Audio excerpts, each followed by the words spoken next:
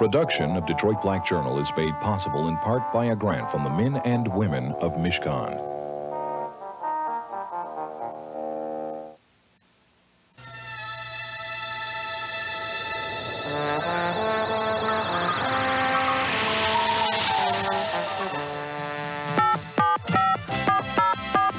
Hello, Detroit Black Journal, you're on the air. Hello, I'm a University of Detroit student. Hi, this is Susan. I heard what you just said, and I disagree. Well, I wanted to talk to you. Right. I have a question to ask. Right. And I'd like to respond to that. Thanks again. I think that's mythological and short. Live from the studios of WTDS, Detroit Black Journal proudly continues its award-winning years of history, news, and current affairs from a black perspective. Good evening, I'm Ed Gordon. For the last few years, particularly during the winter months, you've heard about the plight of the homeless. You've heard that the stereotyped Skid Row bums are only a small segment of the homeless population, and more families have come upon hard times and cannot afford shelter. Now the homeless are becoming more vocal.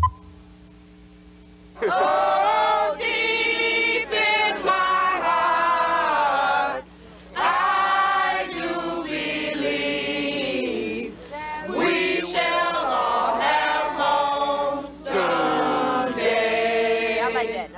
Last Monday, on the Martin Luther King holiday, members and supporters of the National Union for the Homeless entered empty units at the Brewster Douglas housing projects, claiming the city has livable vacant units, while 27,000 are homeless.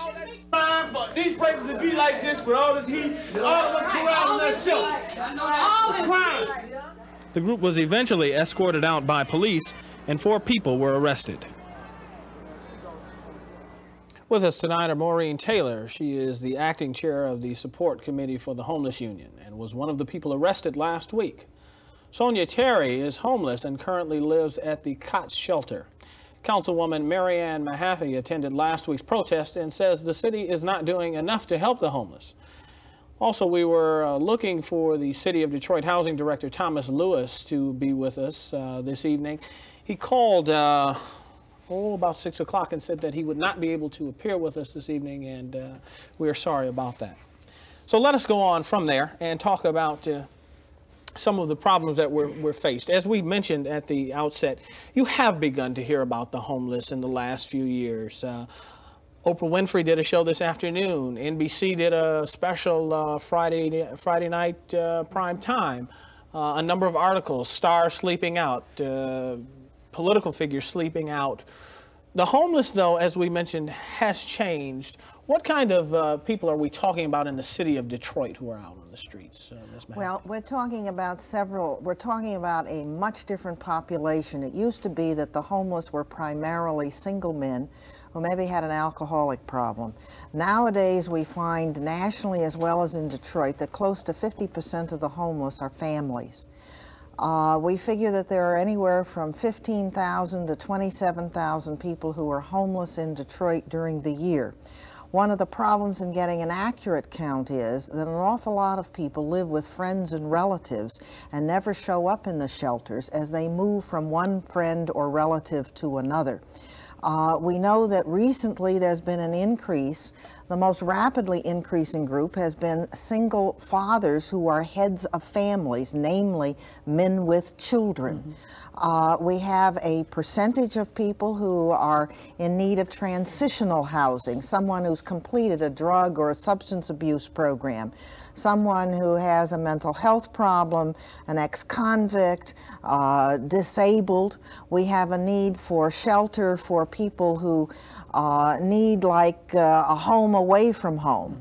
But our biggest and most severe problem is the problem of the families, and their problem, and many people's problem, results from the fact that we do not have enough decent housing that is affordable for low-income people. And that's why the plan of the city to tear down 1,037 units at Brewster Douglas and replace them with 250 is really an abomination, especially since the federal government, Congress, has just adopted $1.7 billion, the highest amount ever for repair and rehabilitation of public housing. And that, in fact, is what what you all were protesting about last week. Let me, before I ask your story, Sonya, remind the people at home, I did not, I neglected to, but there's the number on the bottom of the screen. Please, we'd like to hear from you tonight. 872-4040 is the phone number.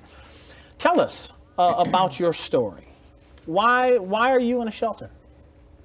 I was working earlier, this the early part of '87, and the company I worked for transferred to Pontiac. Shortly thereafter, I sought other employment. There wasn't too much going on. I couldn't draw unemployment because I hadn't been working any period of time. Now, I was staying on the northwest side of Detroit. I left there, moved in with my family.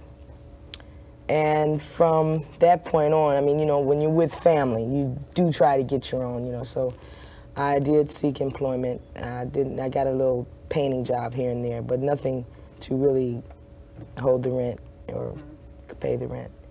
So I just was from one household to another, one friend to another, back and forth to family, until finally, where I was staying at, got very heavy into drugs, and I had to leave. So, well, let me see if I can ask you some of the questions that certainly you've heard before, and there are some people, I'm sure, who sit back, and I think it's coming closer to home because, especially in a city like Detroit, where you see countless numbers of people being laid off who thought that they were set for life, and in fact, that very next day, boom, you're out on the street. You may be able to pay rent for 1 or 2 months, but you can't. But there were going to be people who sit there and say, hey, there have been hard times before, and people have got along, and maybe you're not trying as hard as you should be. What do you say to people like that? Well, there's a few things I could say, but I guess being polite, you can only, okay, like in my case, I'm a veteran, okay?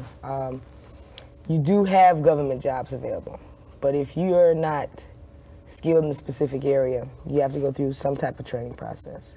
As far as your factories and layoffs through factories and what have you, if you've never worked a factory job before, it's not going to be an easy thing to get your foot in the door in that case. Nobody wants to take a minimum paying job. You know, I'm 28 years old, I'm expecting a baby. I can't support myself and a child on a minimum wage job. It's difficult to get on aid, you know. Give me a job, you know. Give me some incentive, give me some job training. Okay. In fact, you're hearing a lot of this same thing, are you not? Every day. The problems are going on. It's just a monumental catastrophe that's going on, and the public needs to wake up to the fact that people like Sonya are veterans. It just makes no sense. Individuals that have spent time in the government and the armed services of this country and whatnot have to come out and live in shelters. In her particular case, and she's not alone, she's at the COTS shelter, and she's going to be there for a limited amount of time, and she's on the short end of that time now. In the next few days, she has to find other lodgings, and as of this point, we questioned her about that today. She doesn't have access to another facility. Let me see if I can pick up on something that you said, Mrs. Mahaffey, and I'd like both of you ladies to address it. You were out at the Brewster Douglas projects saying that we've got so many people out on the street. There are a number of vacant units here. Why not let them in? Let me sit on the other side of the table and say, okay, you let these people in. They still don't have a job. They're not going to be able to upkeep this place. What is that going to do to the resident who's already in Brewster Douglas? Okay, Ed, there are a couple things. There is no paperwork that we can find that says that if a person moves into the Brewster Douglas projects that they will not be able to maintain an apartment. Our position is very, very simple. There are at least 1,000 units. They are heated. As on the way down here today, we passed them. The lights are on inside of boarded up buildings, and taxpayers are paying for this kind of a situation. We need to be able to move people that have a need for a roof over their heads into these facilities. So you're saying simply let me finish. I'm on a roll now. All right. After we get people inside these buildings, then we will work out the necessary details so that they will be able to maintain roofs over their head, which means the training. All those things come forward. Now at COTS and the rest of the shelters, the people don't come in to try to give the residents inside the shelters any kind of job training. Those things are made available. But if we could at least assure a roof over a person's head, then we can move on to the next step. Okay. Mrs. Mahaffey, I'm going to give you an opportunity to answer that also, but what we'd like to do now, we have a young lady on the phone who is a resident of the Brewster Douglas projects and also with the Detroit Housing Commission. She's a commissioner there, Lena Bivens. Hi, Lena, are you with us? I am. You've heard what was just said here, did you not? Yes, I did. What do you think about that? I think that neither one of the ladies have been told how you enter the projects, any project, not only Brewster, any project. You must, by federal law, apply. On Chrysler Drive, they have a placement. Whatever housing development you go in, you put in an application. That application and that manager there do not place you. You must go to, your application must go to placement. They must interview you. Then you have certain papers you must bring in. Okay, let me see if I can cut you short there and just ask you, is it your concern that people aren't going through the right procedures, or are you afraid that if you open this housing up to anybody, you don't know who you're going to get as a neighbor? I'm not afraid of opening up to anybody. Those units that they saw with lights and heat in have already been spoken for. We've met with the mayor in the Brewster project, and we worked out a plan for the rehabilitation of Brewster, which moves the people from south end of Brewster Douglas to the north on Brewster Douglas till they refurbish one end and move them back. Okay, stay with me. You want to say something? No. Yes, I think there's a lot that needs to be said. Number one, this is federal housing, and there are requirements relative to income. You can't be above a certain income level and live there. You do have to apply. There is a screening process. However, the city is still planning to tear down 1,037 units. Brewster Douglas now is a 55-acre project. If those plans go through to tear down 1,037 and erect 250 new ones, there will be something like only 20 of those 55 acres will be in use for public housing. The federal government also has made it very clear that public housing can be used for homeless people, and once someone moves in, there is the chance then, not only chance, but there is the reality of working out an arrangement with public aid, and in public housing one pays only 30% of one's income. So for example, a person who's on disability and a single person and gets $300 a month would pay only $30 for rent.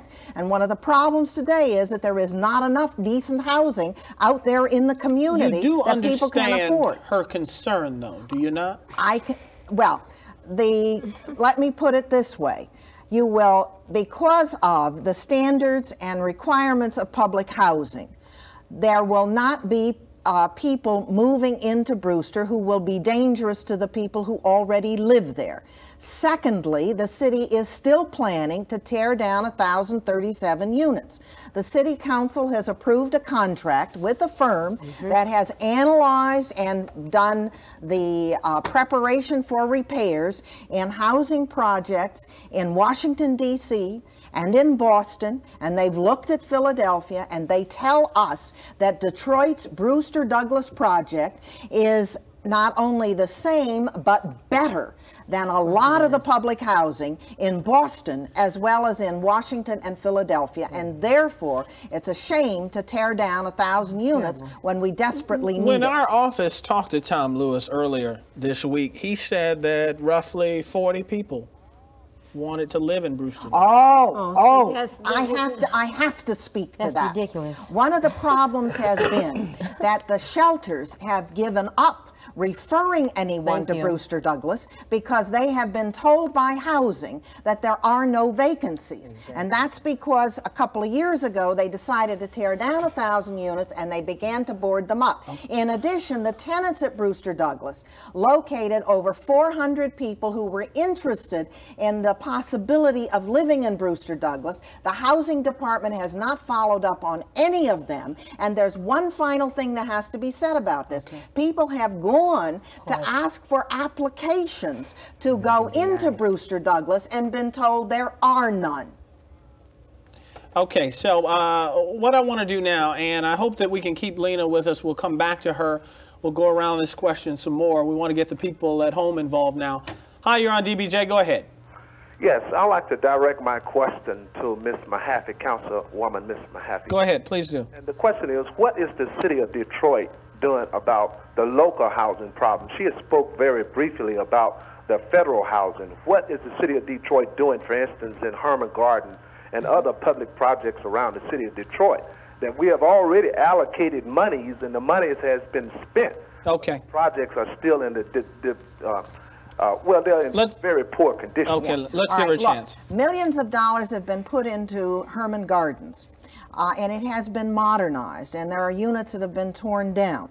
But one of the problems is the marketing strategy has been pretty miserable, and so there are still vacancies there, and that's why the City Council has let this contract for an outside firm to come in and not only give us the actual costs of what would be required to repair the units at Brewster Douglas, but also to develop a marketing plan.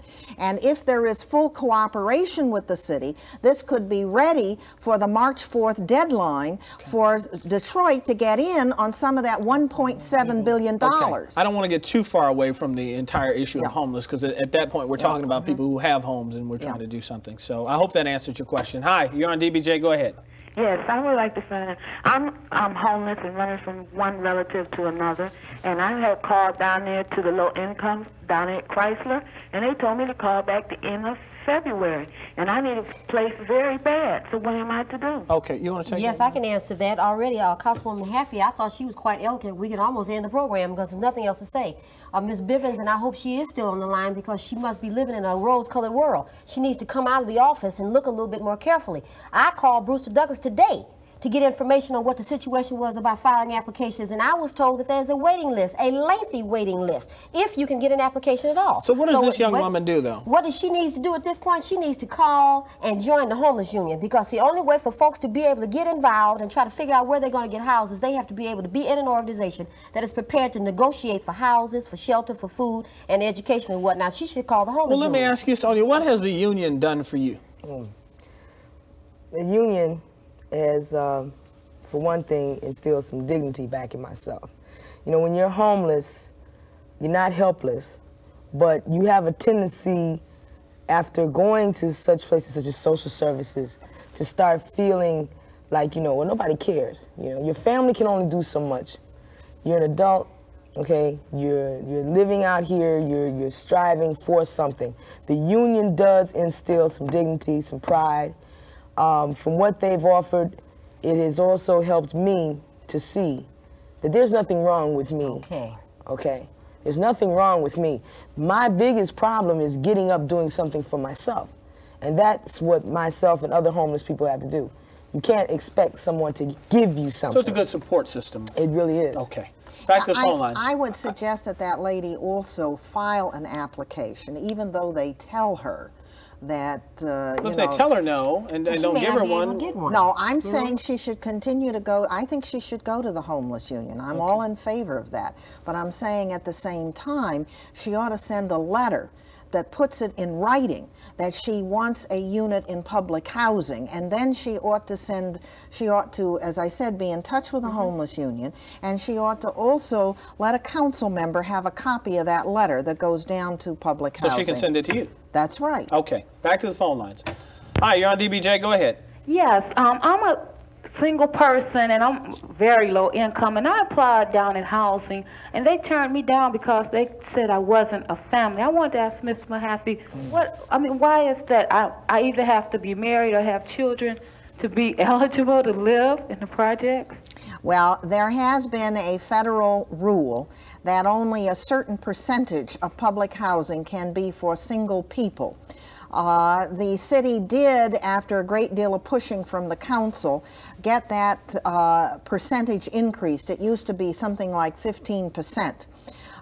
It seems to me that, again, you ought to be in touch with the homeless union. Yes. You also ought to get your name and information to me, because we need to continue to push, because I'm not sure that I think it would be possible to get even more of the units made available, a larger percentage for single people. Okay. But we need your help to do it. Okay. Hi, you're on DBJ. Go ahead. Yes, my question is this is for Ms. Mahaffey, that the 7-Up company that is going through this trial period right now, and they're going to dismiss all these employees. I was just wondering if they had any comment from the city to try to negotiate something with these people or to help these people, because they're going to be put out on the street. And I was put out on the street after working 10 years at a place and had to start all over again. Well, it's a continuing question of companies coming in and just laying off people without notice. Without notice, with no provision for services so that people know where to go and what the benefits are that they're eligible for. And I can only say to you that in that instance, if it happens to you, if you're a union member, get to your union. If you're, and also get to someone like one of the council members. We can oftentimes make referrals based on knowing your specific situation. Let me ask you, there has been, though, if a layman looks at it and looks at just the dollars being pumped in from government money in the last couple of years, there's been a fairly decent amount of money when you juxtapose it with other problems in the United States put into the homeless issue in the last couple of years. What do you tell a person beyond the humanity question, okay? What do you tell a person who says, well, why should I really care? This issue of homelessness affects us all. If you do not pay for this and work at this issue and address it today, you will certainly have to address it next week. The young man that just got off the air, he raised it better than I ever could. This has to do with the question of private property, which is identical to what the project situation is about. 7-Up decided that they needed a certain kind of money in their pocket, so Friday morning, without notice, we're going to put a note on your locker to tell you you no longer work here. There's no more messages or anything involved. The question of humanity, it goes beyond that, because all of the persons that were laid off or fired or whatever it's going to end up being, what are they going to do? The domino effect is in effect again, but it's the same thing at the Brewster Douglas projects. If she doesn't have a house, if she doesn't have a job, if she doesn't have whatever it is she needs, the money and whatnot to transfer and to exchange for shelter, then it's all right for her to sleep on the top of a vent at Coble Hall. And it's ludicrous, and that's what we have here. All of this is an issue has to do with whether or not basic blue-collar people have control over their lives. And these are just two very perfect indications that we do not. And there's not enough money. Not enough money. Okay, what I want to do here, I want to ask you something. I want to see if we can check to see if Ms. Bivens is still on the phone with us. She is. We'll get to her in just a minute. How do you feel in a shelter? We've heard a lot of things about shelters being unsafe sometimes. Is COTS the only shelter you've been in? It's the only first and hopefully last. But you've certainly talked to people who've been in a number of shelters. What are people's thoughts on shelters as a whole? They hate them. Why? Because one, it's not home. Okay. Security is there to protect you. To keep, you have some mothers that are there that are running from husbands or boyfriends. It's a crowded environment.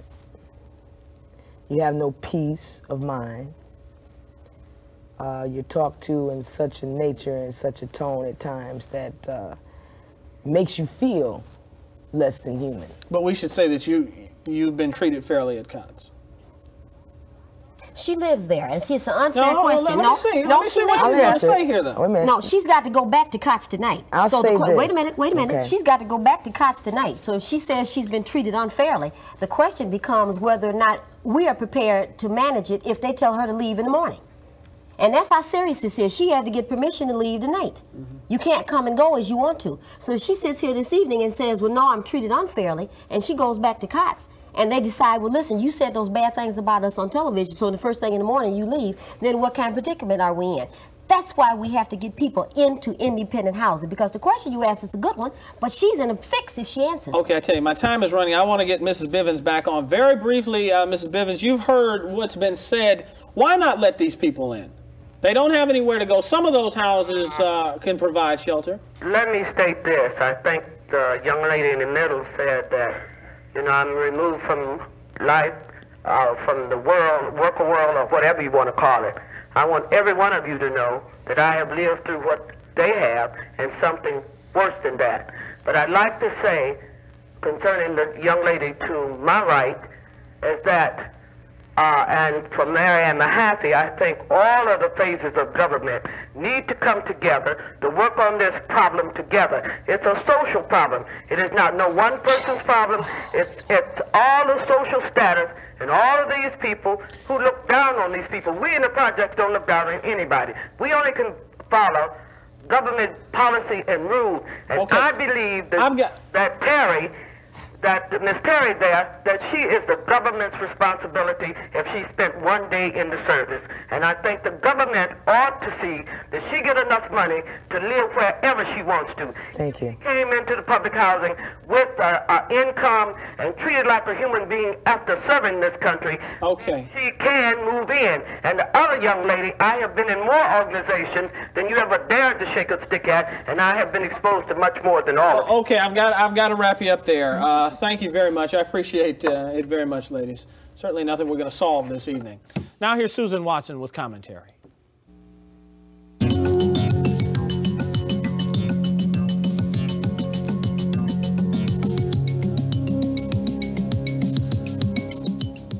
You don't have to be a bum or a wino or a crazy person to be homeless. You just have to be unlucky. And that's the hard truth that most of us with roofs over our head don't want to face. A string of bad luck can do it to you. A factory shuts without notice, leaving hundreds of people without jobs. Cutbacks in a large company force an executive out the door.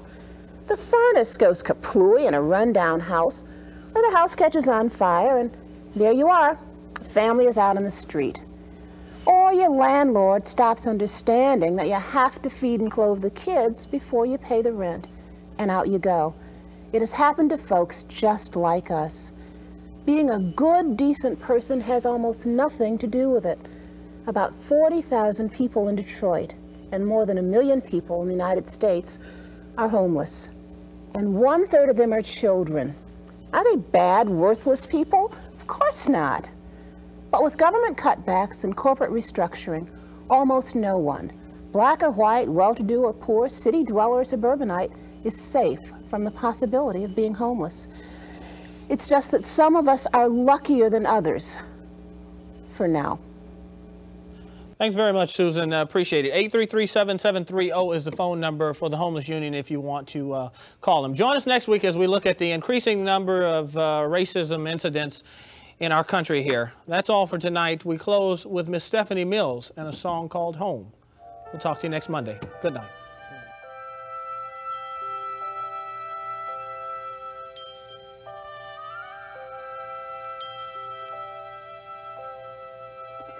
When I think of home, I think of a place where there... Detroit Black Journal is a live television production of WTVS Channel 56. The opinions expressed on Detroit Black Journal are those of the participants and not necessarily those of the staff and management of Channel 56. When that makes the tall grass bend into leaning, suddenly the raindrops that fall have a meaning, sprinkling the sea, makes it all clean. Production of Detroit Black Journal is made possible in part by a grant from the men and women of Michigan.